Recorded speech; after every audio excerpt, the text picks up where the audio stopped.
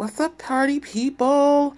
I don't know if you're in the house. I'm not seeing anything on my counter, but I want to get started just in case you are there, and I'm just having some Periscope hiccups. So I'm just going to start talking as if you are already here.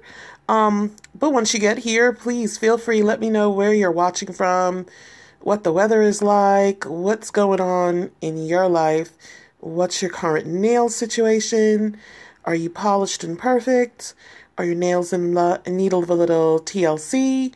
Just let me know what's going on this lovely MLK edition of Polished Mondays. As the title suggests, I wanted to take a moment tonight to show you guys my current look. Here it is. This is my current look tonight. And it's not perfect, but this was, and I'll tell you a little bit about this look. This is actually my first DIY acrylic nail set.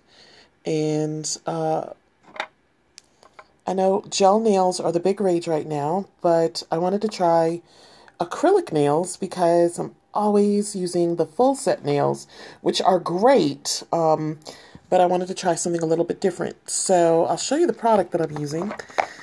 The product that I'm using tonight, or to achieve this look, was, it was the Kiss Acrylic Nail Kit. And it's pretty much like their starter kit. And let me show you what's in here. Whoops. Okay, so in this kit, and the kit was, I want to say it was like maybe $15, but, and you can get it I've seen it in all the major stores. So Walgreens, CVS, Target, Walmart, pretty much pick your poison. But, so in this kit, there comes acrylic primer. There is, of course, a lovely nail glue, which you'll need to glue on the tips. They give you a brush, an acrylic, a specially designed acrylic brush. And don't do like I did. This is a little bit of hardened acrylic that I didn't clear off. And it gives you instructions on how to keep this brush clean. But let's see what else is in here. And these are these nail guides that I'm not advanced enough to understand exactly how these work. Supposedly they're supposed to help you figure out how long you want your nails. And that'll make sense in a minute because the tips that come included are super duper long. They're like Coco from SWV long, like super duper duper long. So unless you want them that long, that's great. But most likely you'll want to cut them to a desired length. So these, I believe, are supposed to help you get all your nails to a consistent length. So, and you can see I didn't use those because I really was just anxious about getting my foot in here and, well, actually my hand in here and just really playing around. It also comes with acrylic liquid. So you can see the whole box here. And then it comes with something that's really interesting. It is called acrylic, let's see if it'll focus, see if the camera will focus. It's called acrylic masking liquid.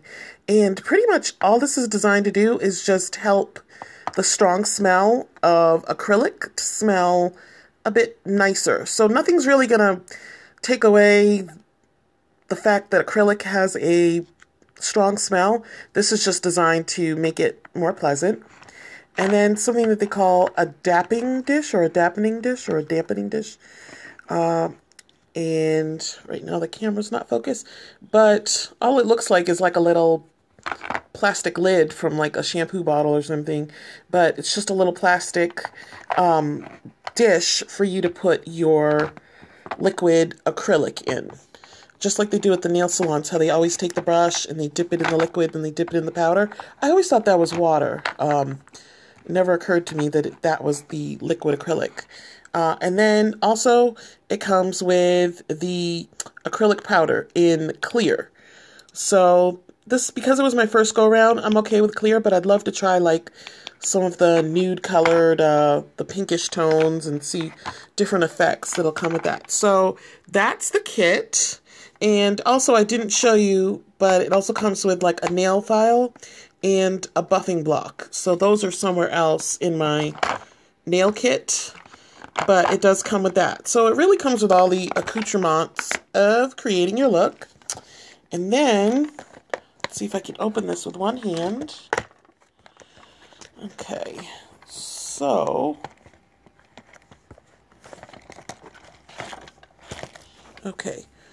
underneath this little kit, underneath what's cool is these are all your nail tips. So if you buy the kit, you don't have to buy separate nail tips. It'll all come included in the kit. And of course, it's just like any full set nails where you'll just go through and pick the number that, you know, fits your nail shape the best. And it comes with, what you're seeing is the clear nail tips, and then these French white tips. So I haven't played around with those yet, but I will. But now you can see what I mean. They're going to be super duper long. So unless that's the look you're going for, that's fine. But you'll probably want to cut them down into a length and a shape that's going to work for you. So, so far I really liked it. Let me show you the nails again. I liked it. I thought that I was going to have a lot more trouble with it. Let's see if I can get the camera to focus. I thought I was going to have a lot more trouble. I thought I was going to have a lot more trouble getting the set to be, not to be bumpy. And for the most part, like, it's almost foolproof, because I don't know why the camera's not focusing. Let me just hold it still for a while. There we go. It's almost foolproof. I thought it was going to come out pretty bumpy. You can see on the black nail here the texture, and I thought, oh, I'm going to have to do a lot of filing. And I did do a lot of filing just because it was my first time. I'm going to hold still so the lens can focus. I thought that I was going to, I thought that I was going to have to do a lot of buffing and filing. And I did, only because it was my first time, but really that was just because I was kind of going crazy. So, I mean, it is a cool way to add a nice acrylic top coat at home. The little pinky nail, I'm not too happy because I did this design and I painted on my my matte top coat before my little dots were dry.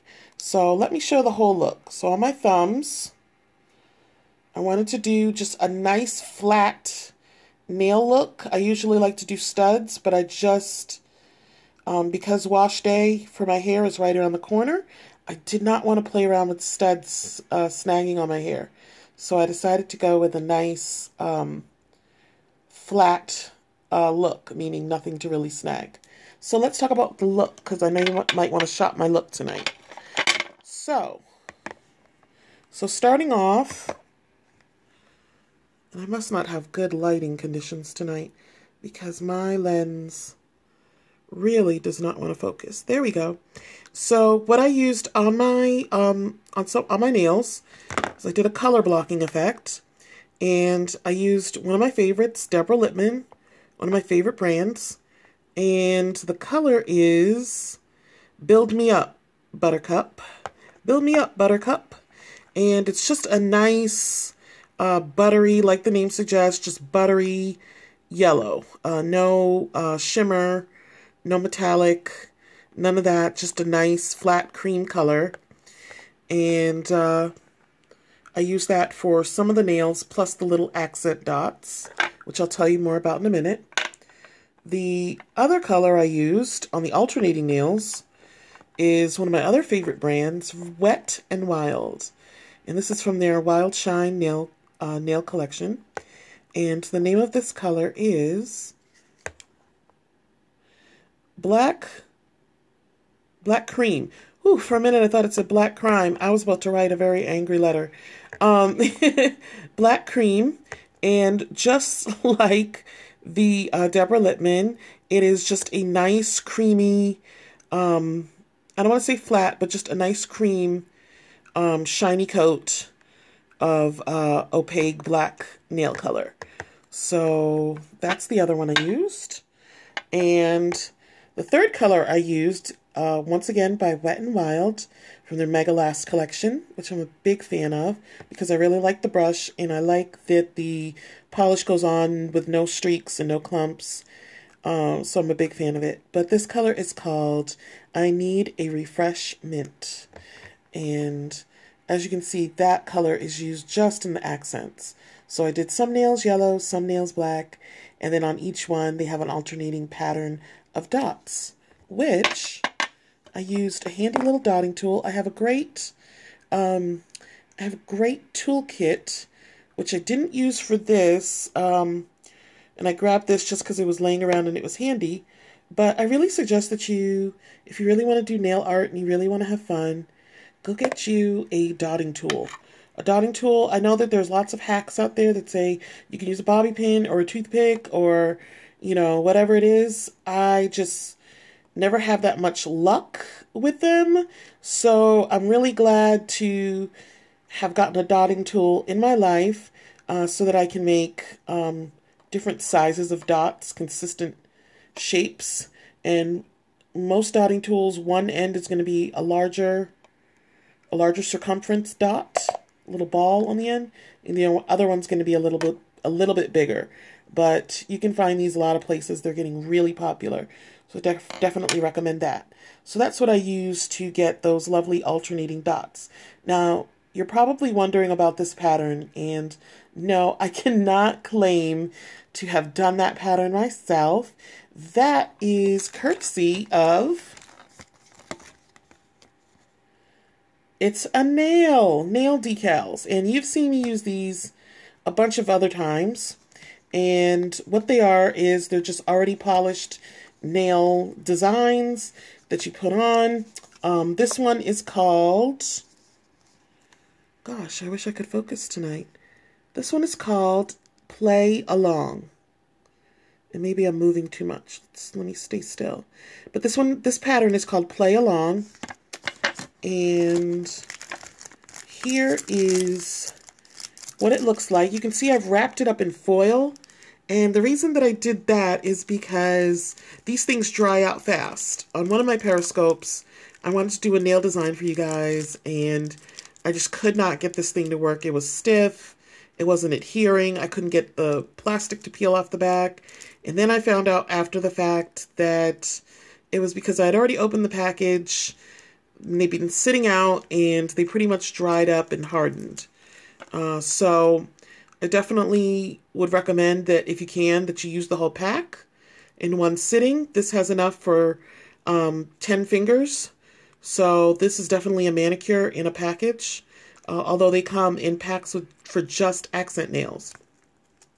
So if you're only going to use like a full pack for accent nails, and you want to save the rest, I definitely recommend that you either get a Ziploc bag, some saran wrap. In this case, I could not find my Ziploc bag, so I just grabbed tin foil, folded the opening over, and, sealed it up with tin foil the best I can.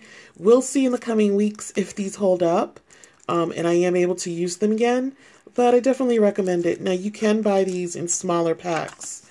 So, oh, and it comes with a cute little nail file, and instructions on the back tell you how to put them on, but it's pretty simple. You're just peeling them off. They come off like a little vinyl sheet, and then you're just lining it up with your cuticle, and once you line it up with your cuticle, you're just pulling it to the sides, pulling it over the tip of your nail, and then filing off the excess. That's pretty much it. So, and then the piece de resistance, the top coat, and I am Blur City tonight, so I'm just going to back up a little bit here and wait for the camera to focus. So the other thing that I did, the finishing touch I added was this Deborah Lippmann top coat, and it's a matte top coat. And at first, I didn't know what to think of it. I thought maybe I did not like it, but now what I'm realizing is it's not a matte coat in the sense of like that frosty, completely matte chalkboard look. If that's the look you're looking for with a matte top coat, this is not going to give it to you, but it will give you like that soft sateen finish. It's more of a sateen finish top coat. So this polish was way shinier when I put it on. In fact, it looked more like patent leather, kind of like the way the bottle does. But once I put this Deborah Lippmann top coat on, it really subdued it, as you can see there. And this is great because you can also see the texture that the acrylic gave off. So I followed the directions on the acrylic nails. I did a lot of filing and buffing just because I was really concerned about getting it right, but it actually was pretty easy. I probably didn't need to do as much filing and buffing as I did. And so that's my look for this week. Anyway, I am going to head on out of here, but thanks so much for watching, and be sure to come back next week for the next Polish Mondays live installment right here on Periscope. But in the meanwhile, stop by my YouTube page. It is youtube.com. My channel actually is Nikki, Nikki Miners. But if you look me up as Double Click Life, you can also find me. Just be sure to subscribe and leave me a comment. Anyway, I'm so glad that you stopped by, and I hope you have a wonderful evening, and thanks for watching. See you next time. Bye.